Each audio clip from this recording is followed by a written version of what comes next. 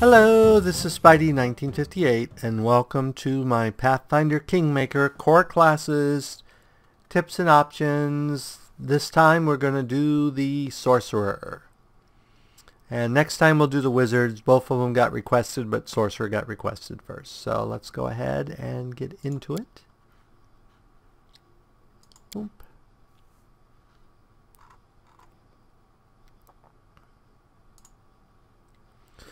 Okay, the standard Sorcerer, you basically get a bloodline ability, which we will pick later, your sorcerer proficiencies, cantrips, and a bonus feat. Pretty much straightforward, nothing strange going on with a sorcerer. Then you have the Imperial, I think it's Imperial Sorcerer, who deprives their insight from insight rather than force of personality, which basically, I believe, means they get their spells from wisdom.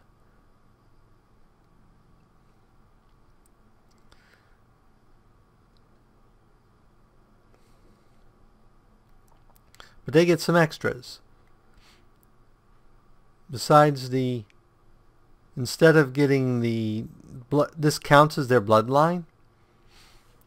So then you have bloodline of kind of, unlike most sorcerers whose innate magic is powered by force, you use willpower. So basically you're using wisdom.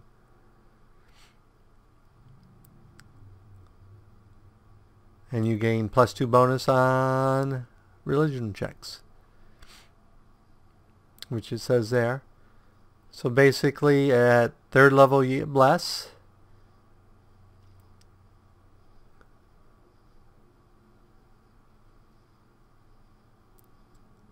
You get resist energy at 5th. You get protection from energy at 7th, as well as getting a celestial bloodline feat, which is interesting because I don't know that there were feats. Oh, there it is. Dodge, Metamagic Extended, Iron Will, Agile Maneuvers, Augment Summoning, Superior Summoning, Class Focused Lore, and Weapon Finesse. Then you get Channel Positive Energy at 9th, so you're basically a Sorcerer Cleric, though at 9th level.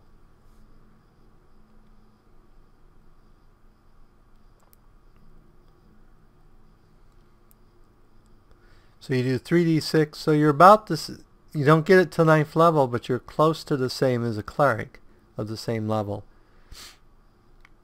And you also get Remove Curse as a spell. You get Flame Strike at 11th. Graded a spell at 13th, and you get another Bloodline feat. Banishment at 15. And you gain spell resistance against evil spells and spells cast by evil creatures equal to 11 plus your sorcerer level.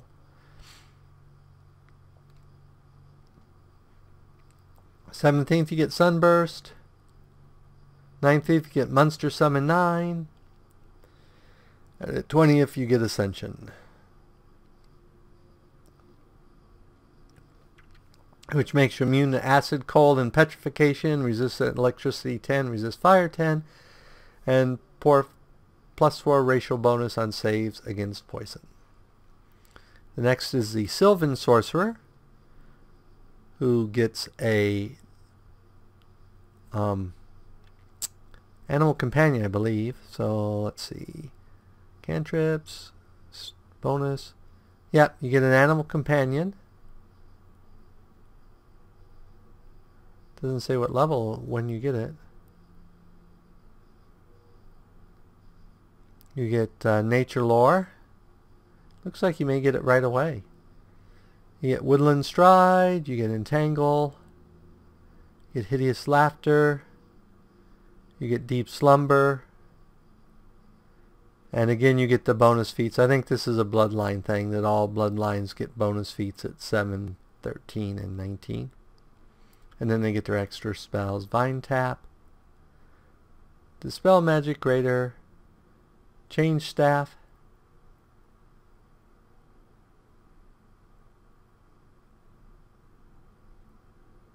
oh, you can turn a staff into a treant. Fey Magic, you get a +2 bonus on caster level checks made to overcome a creature's spell resistance.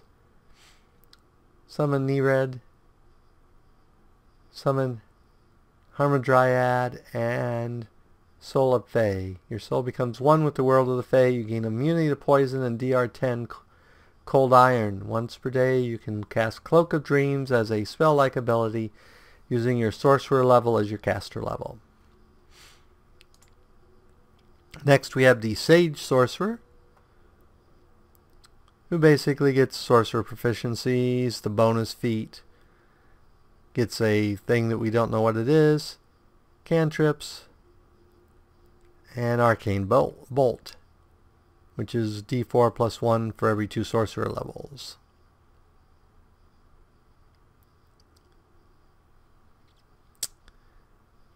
Then at 3rd you get Magic Missile,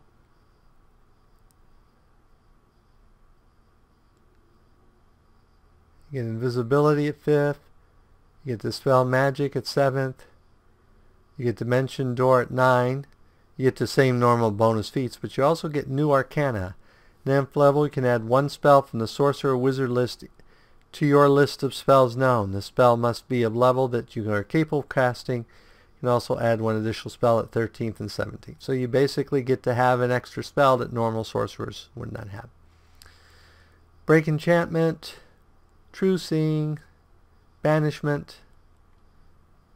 At 15th, pick 1 school of magic. The DC for any spells you cast from that school increased by 2. The bonus stacks with the bonus granted by spell focus. Power Word Stun, Clashing Rocks,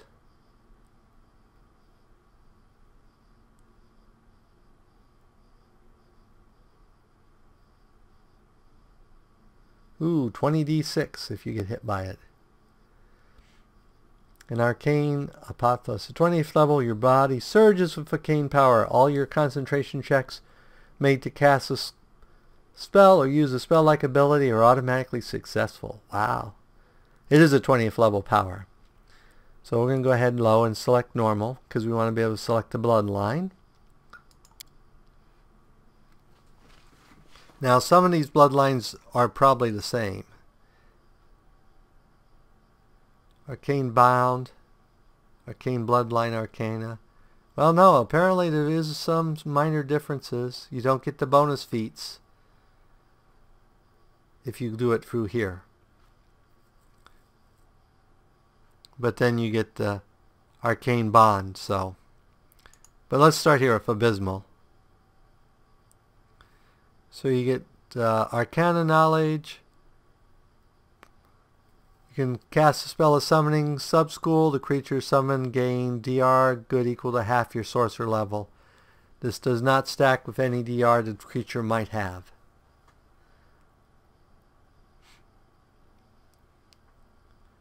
And let's see, you get Cause Fear, Bull Strength, Rage, Stone Skin. Ooh, you get Stone Skin.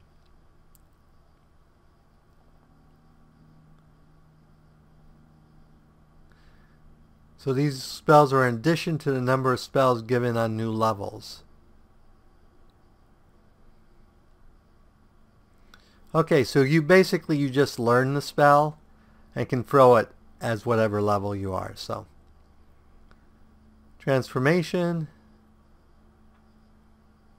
gives +4 to Strength, Dexterity and Con, +4 Natural Armor, +5 bonus on Fortitude, and proficiency with all simple martial weapons. Your base attack bonus equals your character level, which may give you multiple attacks. Summon Monster 7. Whenever you cast summoning, conjures more than 1 creature, add 1 to the total creatures. Unholy Aura. Summon Monster 9 and Dynamic Might, which should actually be a 20th level ability, it says here. We've already seen Arcane Bloodline. It's pretty much the same, except that you don't get the bonus feats, but you do get the Arcane Bound and the Arcane Bloodline Arcana magic feat. Celestial.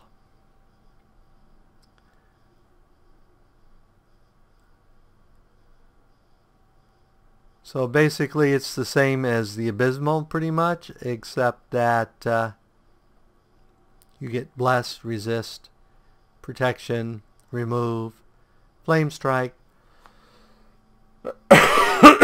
Greater Dispel, Banishment, Conviction, gives you that gives you spell resistance, Sunburst, Summon Monster 9, and Ascension.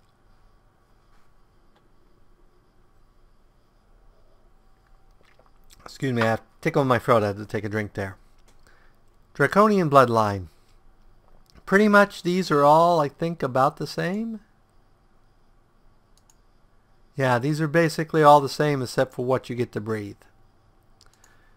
So, with black you get acid whenever you cast a spell with acid damage, you add 1 point of damage per die rolled, and you get additional class skill from Draconian Bloodline. So you get Perception.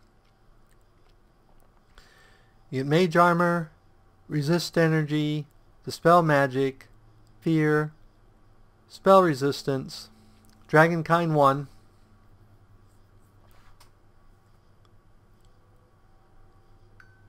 so Dragonkind 1, you become a medium dragon, you gain +4 size, bonus to strength, +2 size bonus to con, +4 natural armor bonus, immunity to difficult terrain, breath weapon, and resistance to 1 element. You also gain 1 bite, 2 claws, 2 wings. Your breath weapon and resistance depend on the type of dragon prototype. You can only use the breath weapon once per casting of this spell. All breath weapons deal 68 points of damage and allow a reflex save for half damage. Dragonfire 2, you're basically a bigger, meaner dragon with damage reduction. Your bites do, all your attacks do more, and you get a tail slap. And you can breathe your weapon twice per day and does 8d8. Dragonkind 3, you get +10 strength, +8 size, +8 natural, blindside 30, breath weapon, damage reduction 10 in magic, frightful presence, immunity to 1 element. You also gain 2d8 bite, 2 2d6 claws, 2 1d8 wings, and 1 2d6 tail slap. You can use your breath weapon as often as you like, but you must wait 1d4 rounds between uses. All breath weapons deal 12d8 points of damage and allow a reflex save for half damage. And your breath goes to a 100-foot line and a 50-foot cone. At 19, you get Overwhelming Presence.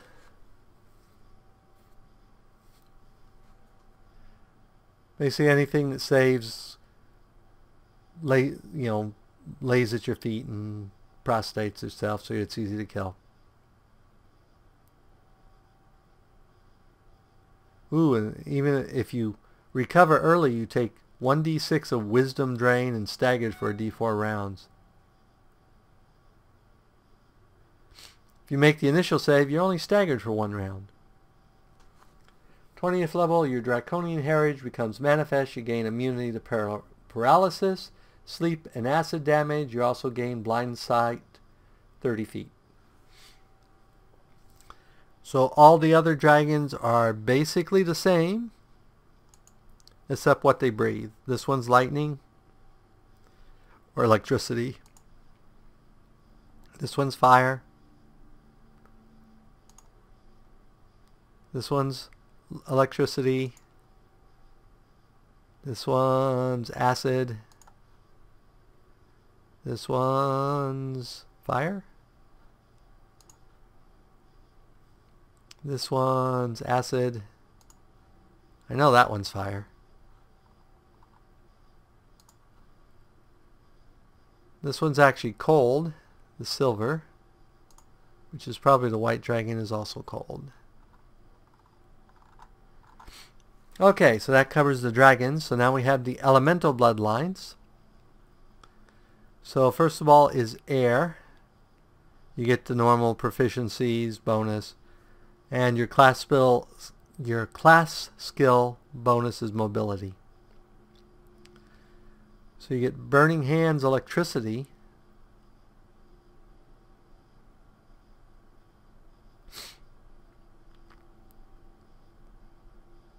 So that's a new version of Burning Hands where it does electrical damage.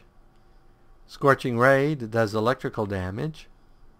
Protection from energy. And here you're getting your bonus feats again.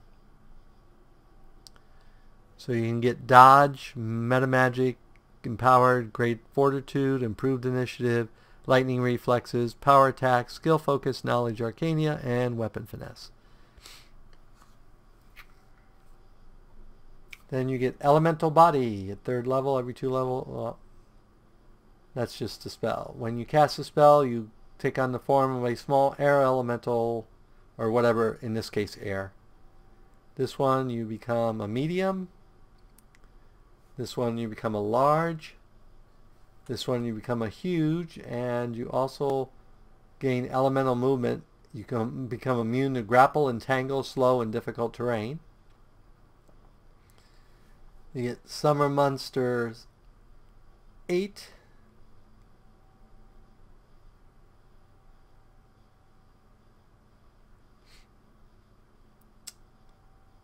You get Elemental Swarm. When the spell is complete, 2d4 large elementals, 5 rounds later, 1d4 huge elementals appear. 5 rounds after that, 1 greater elemental appears. The summoned elementals appear when where you designate and act immediately on your turn. They attack your opponents to the best of their ability.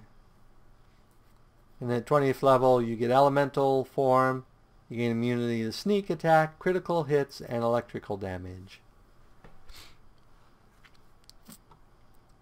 And all the other elements are the same except earth. You basically do acid. Fire, you of course do fire. And water, you do cold.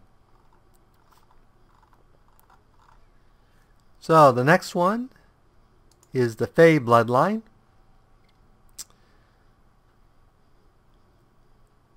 Where you basically get Arcana as your bonus skill.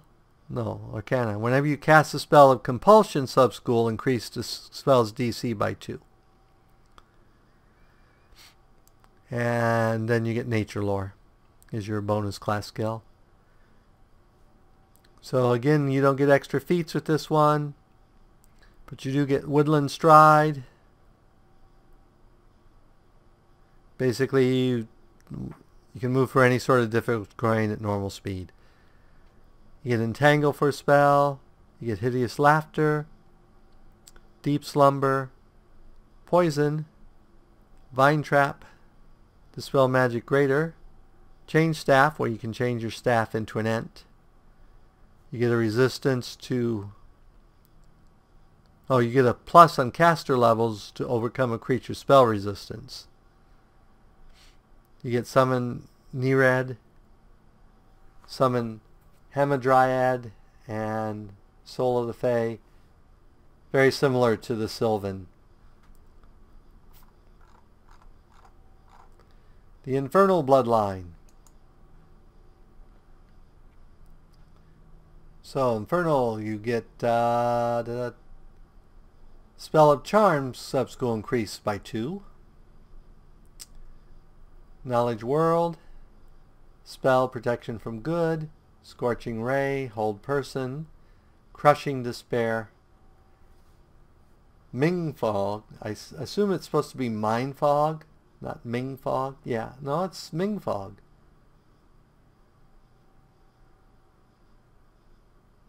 Huh. No, it is Mind Fog. It says Ming Fog twice, but then it says Mind Fog, so. Hellfire Ray.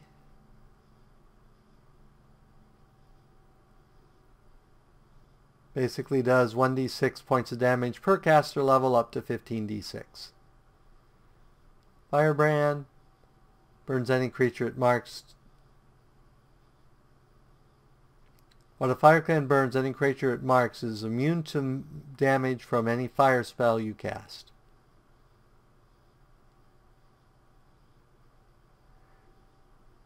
You mark several allies with a flaming rune. Immune to for any you cast. Okay. That's useful. So basically you can throw this on, mark a bunch of people, and then you can fireball around you and not have to worry about it. What else was there?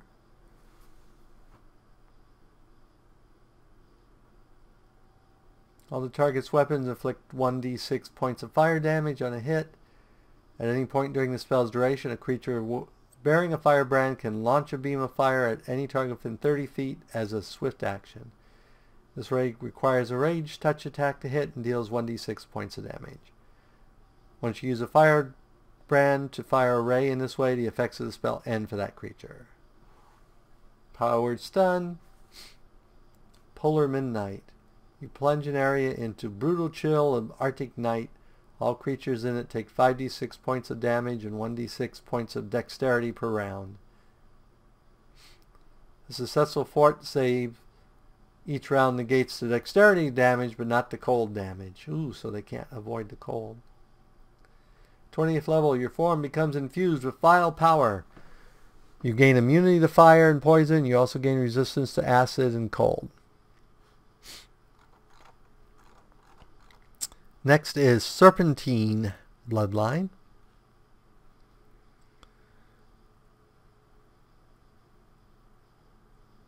Your powers of compulsion affect even bestial creatures. Whenever you cast a mind-affecting or language-dependent spell, it affects animals, magical beasts, monsters, humanoids, or vermin, as if they were humanoids who understood your language. And then Stealth is your bonus class skill.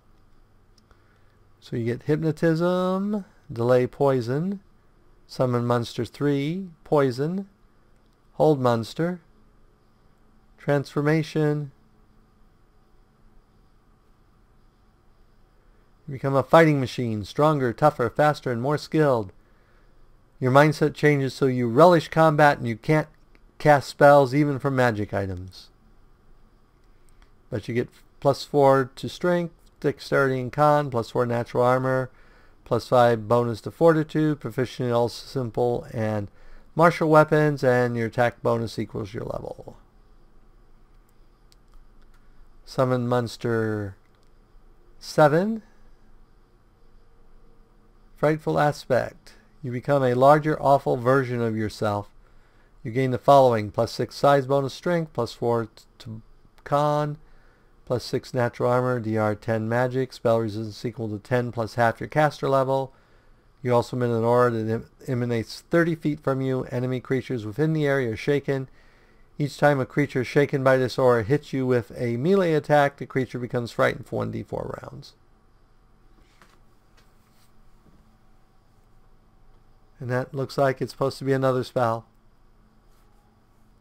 At 20th level, you gain the ability to turn yourself into a large spirit naga as Beast Shape 3 and back again at will.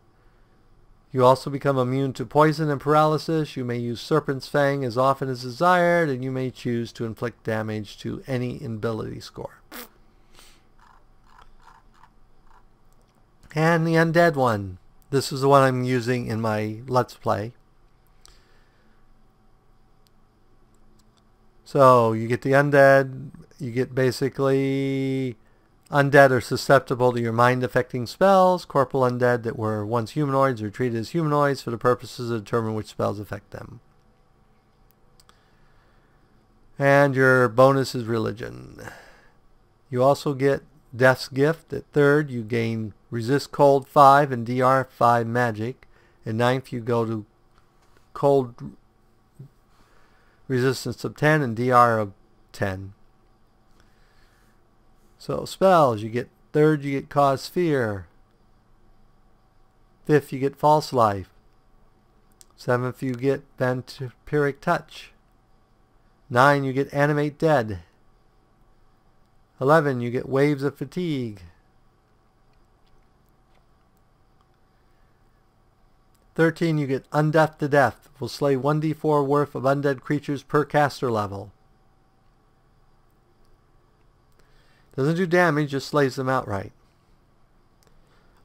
Finger of Death.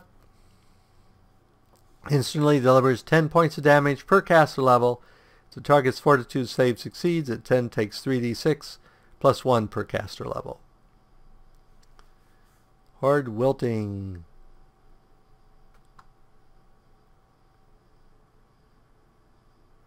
So this one does 1d6 damage per caster level, max of 20d6. Particularly devastating to water elementals and plant creatures, who instead take 1d8 points of damage per caster level. Energy Drain. You make a ranged touch attack to hit. If you hit, the subject gains 1d4 temporary negative levels. Negative levels stack. 24 hours after gaining them, the subject must make a fort save for each negative level. If the save succeeds, that negative level is moved. If it fails, the negative level becomes permanent. An undead creature struck by this way gains 10d4 temporary hit points for 1 hour. And at 20, if you become one of us, you gain immunity to cold, paralysis, and sleep. You also gain DR5, but you already have DR10 at this point. So I'm not sure why. Okay. You receive a +4 morale bonus on saving throws made against spells and spell-like abilities cast by undead. And that's basically all of them. So let's go ahead and let's pick something different than what I'm using in my playthrough. Ooh, let's be a red dragon.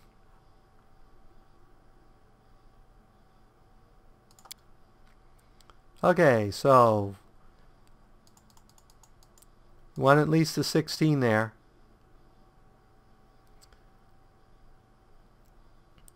In this one, we're going to make a pure caster, so we're going to go do that. And then that, and we'll put the extra in strength. And Arcana, and Perception, because you know I'm a big fan of Perception. And then Feats. We're not doing anything particular with this one.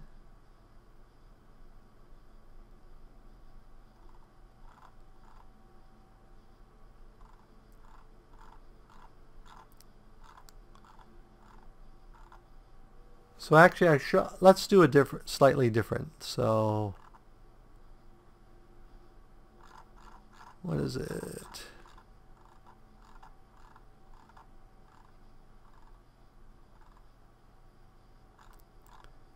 Do.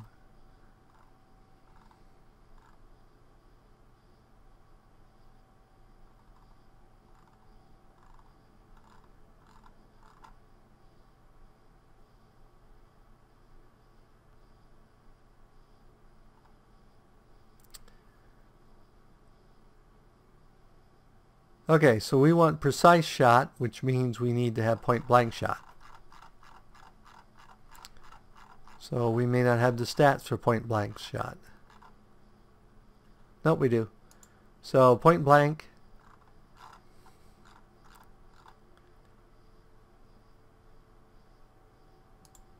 Precise shot.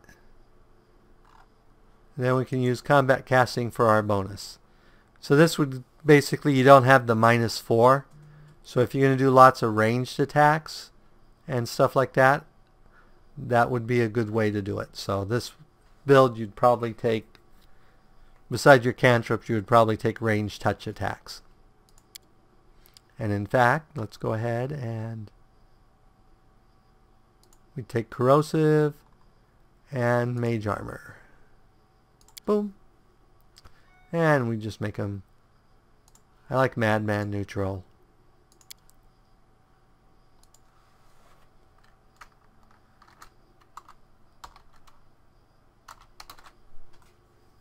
We'll call him Sorcerer. And that's basically what it looked like. So that's the quick overview of Sorcerer. So as always, if you enjoyed this episode, go ahead and give me a like or a comment.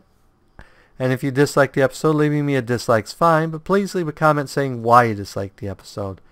As always, this is Spidey1958, and have fun gaming.